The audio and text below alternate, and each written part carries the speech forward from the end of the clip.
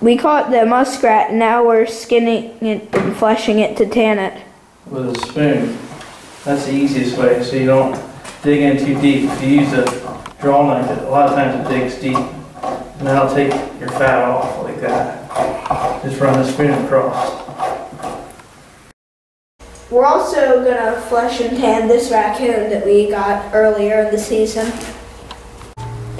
We caught this raccoon and we're getting ready to flesh it out right now. Brandon's gonna show you how to do it.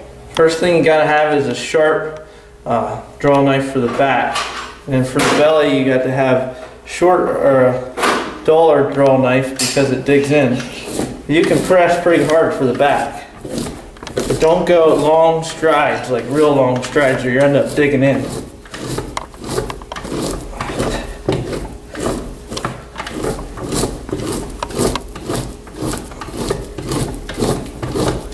Just work it down.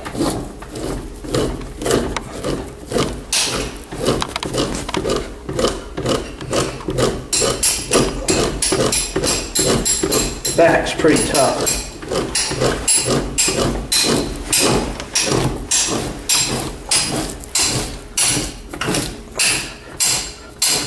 That layer of fat, you want to take that off. That thin layer that sticks underneath here.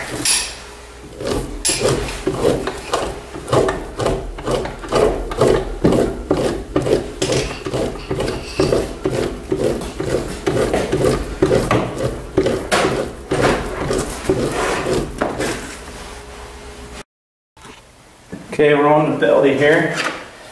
We just use a dollar knife to finish it off, especially around the legs. You want to do shorter strokes. Just press, take that stuff off.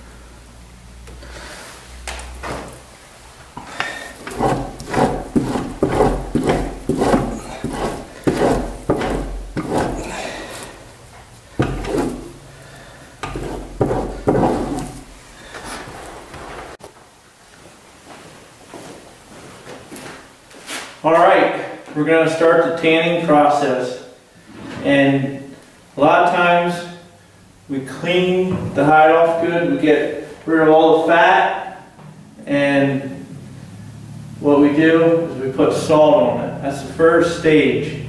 Now you can use like alum and salt, but I tell you what, if you want a good soft hide, I use the Trapper's Hide Tanning Formula. It's the only way to tan your hide. Because you're going to get a whiter look. The old school is alum and salt or extract from bark, but I'm telling you, do this. If you want to keep the fur on, use Hide Tan Formula. And this is called Trapper's Hide Tan Formula. You can buy this, look it up on the internet, it's made in Nevada, and I'll show you here. Hide Tan. Alright, what I'm going to do here is take the salt and heavily coat this pelt. And you just salt it and then you roll it up. So you gotta soak that pelt in salt like that. Alright, got them rolled up in there in salt, real tight with salt. And I'm gonna come back tomorrow and we're gonna scrape off the old salt and put new salt on for another day. We let this raccoon sit in salt for 24 hours, and now we're gonna scrape the salt off and replace it with another layer. Brendan's gonna show you how we scrape off the salt with the wood bar. Just take that, it'll clean it right off. And we'll just go the whole way around the pelt till you get the skin like that. You'll see it, it's all off. And just go the whole way around and take it all off, and we'll put a new layer of salt on here. Once we get new salt on, we're gonna roll it up and let it sit another 24 hours. Looks good, Corey. This thing ought to tan nice. Now me and Brandon are getting ready to put on the new layer of salt. And rub that in really good all around. We got a muskrat down here. We're going to rub that pelt real good. We're going to go all around the pelt, every side of the pelt, and then we'll come back in another day here. One thing I wanted to say was that the fresher the hide, the better. Now we just skin these, so we know that the pelt's going to take the salt really well and the tanning solution. This is what it should look like when you're done with the salting. Okay, I'm going to go ahead and scrape the salt off after we put it in salt the second time. You just take that piece of wood like that and scrape it. Alright, now I got 2 of these red cups full of salt, and I'm going to put a ½ pound of salt in the hot water bucket here. I got 4 gallons of water, so a ½ pound for each gallon. I'm going to put 2 pounds for the 4 gallons, and we're going to soak it. Alright, we got the saltwater solution. For every 5 gallons you put 1 cap full of Clorox. So we're going to put a cap full here. That kills the germs there, boys. Alright, so we got this soaking in this hot water. We're going to let it soak for about 8 hours here. And as you can see, it turns everything white. Don't worry, you'll have to take some more of the flesh off later. Took the hides out of the bucket, and I'm going to wash them twice in dish soap here, and on both sides, the fur and the flesh side. And before you do that, you could go through and take some of this membrane off with a knife. Just run your knife and cut the membrane off, and then we'll take some more off later.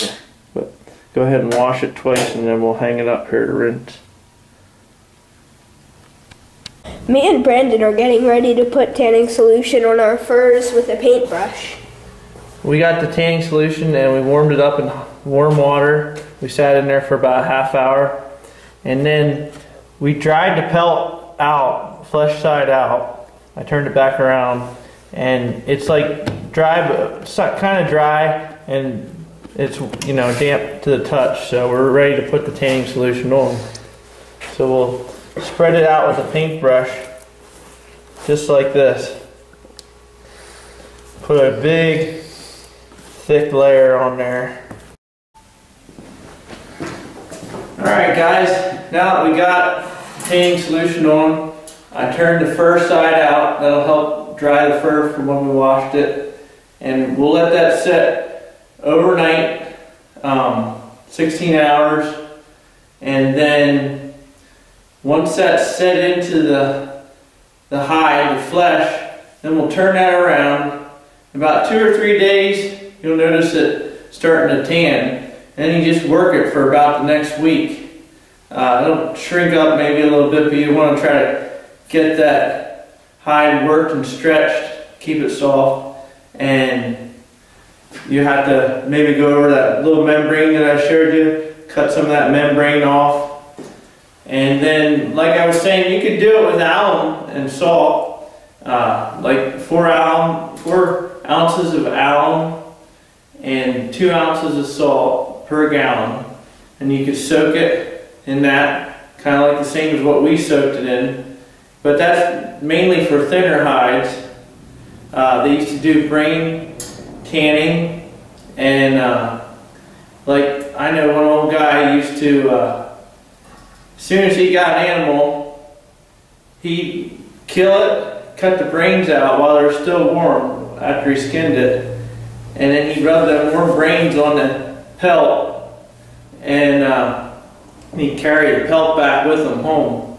And then when he got back, he'd use hardwood ashes and water, and he'd let it sit in that, and then he'd work the hair loose.